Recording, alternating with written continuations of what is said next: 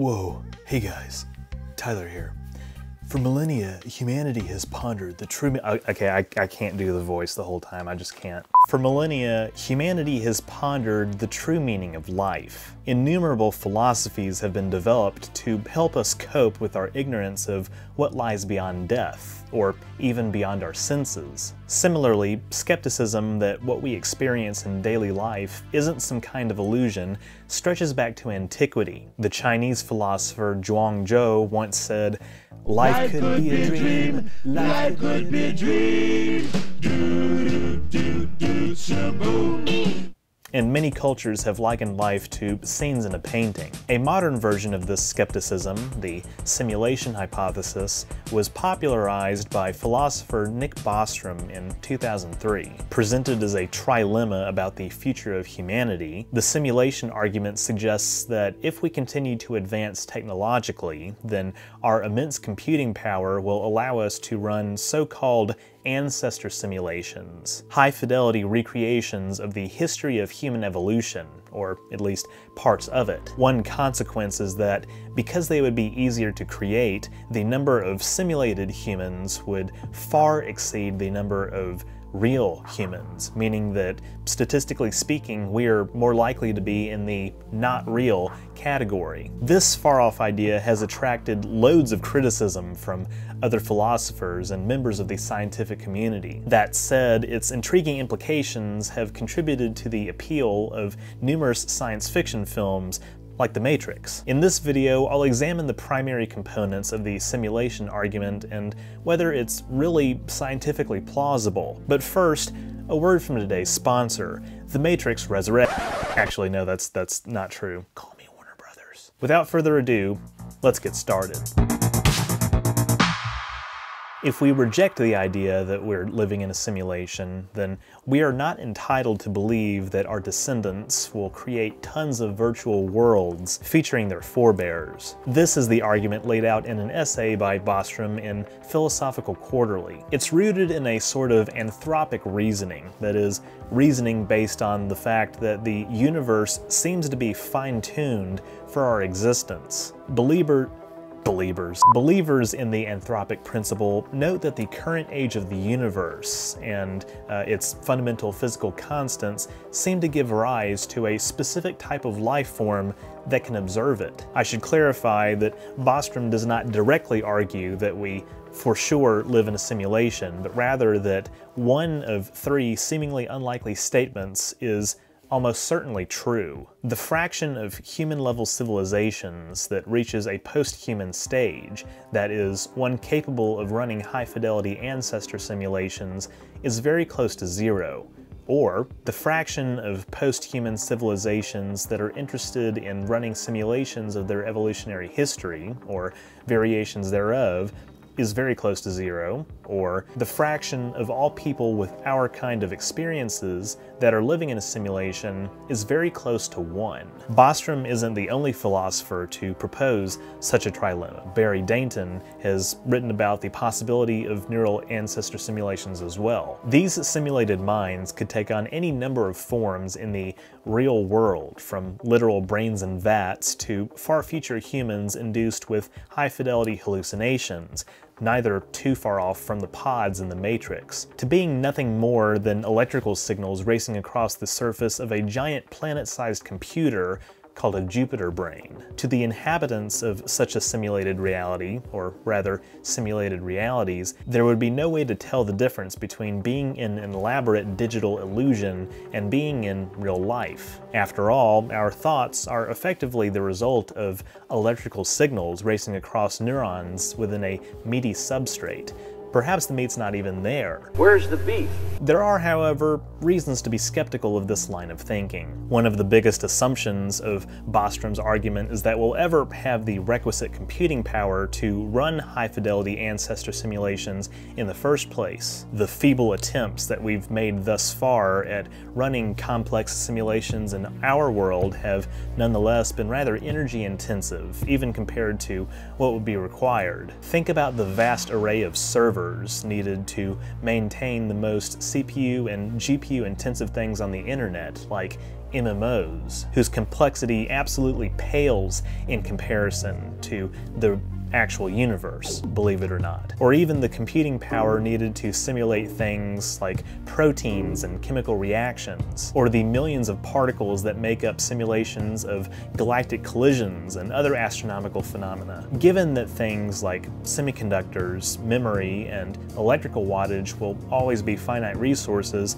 there are limits to what we can do. Case in point, computing power, and importantly, the cost of computing power, is tied to a phenomenon called Moore's Law. Moore's Law, first posited in 1965 by Intel co-founder Gordon Moore, is an observation that the number of transistors per square inch on an integrated circuit doubles roughly every 2 years. Moore's Law has been used to guide research and development in the semiconductor industry, acting as a sort of self-fulfilling prophecy. Advances in digital electronics, including falling RAM prices, improvements in memory capacity and sensor tech, and even the pixel density of digital cameras, are all linked to Moore's Law. Here's the thing though.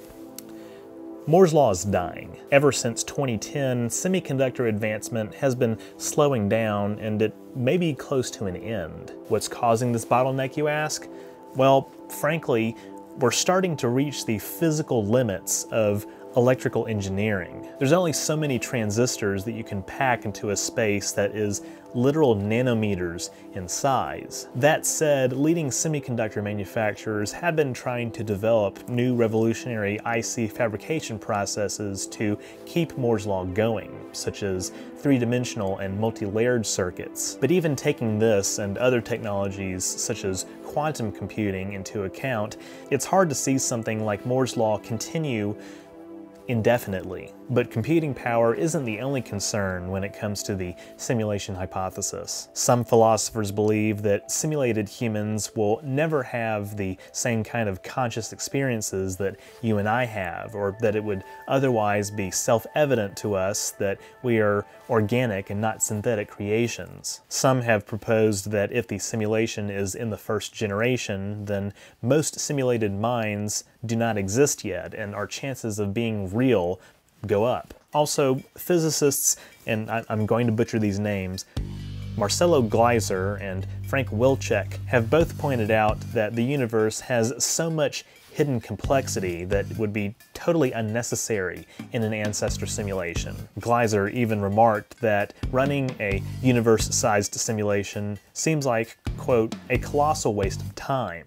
I like the bluntness. Indeed, the simulation hypothesis innately seems to beg the question, what kinds of physical laws govern the real world? This gets at another problem with the simulation hypothesis. It's not really scientific. To a massive extent, it is merely philosophical and, importantly, unfalsifiable. Numerous scholars believe that the simulation argument is inherently self-defeating via reductio ad absurdum, that it leads to a runaway multiverse hypothesis, which is also unfalsifiable. Falsifiability is a huge factor in determining whether or not something is scientifically valid. If you can't run an experiment to prove that reality isn't real, or something, then using science to dismiss what is empirically observable and reasonably inferred is a dead end.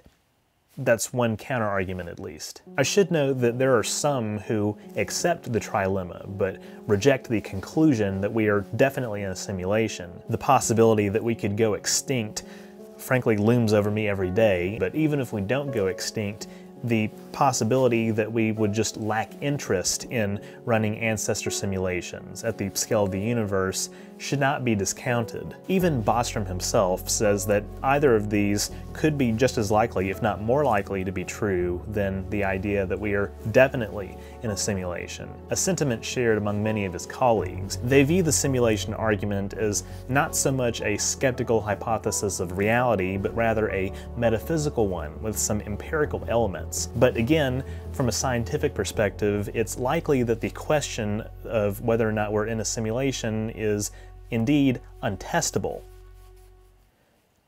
Or is it? What if I told you that there was actually a way to test the simulation hypothesis? A 2012 joint paper by 3 physicists at the University of Washington, Seattle proposes one method. They argue that a simulation of the universe could be performed by dividing space-time into a set of discrete points. Some of the signatures that we could look for to prove this include anisotropy, or uneven distribution, of ultra-high energy cosmic rays, which, according to the physicists, would be consistent with the simulation hypothesis. Such evidence would suggest that space-time is not continuous, but is made up of little bits. Of course, uneven distribution of cosmic rays, which has been observed in limited quantities, could be explained by any number of other natural phenomena, such as weird interactions in the intergalactic medium. What do I think of all of this?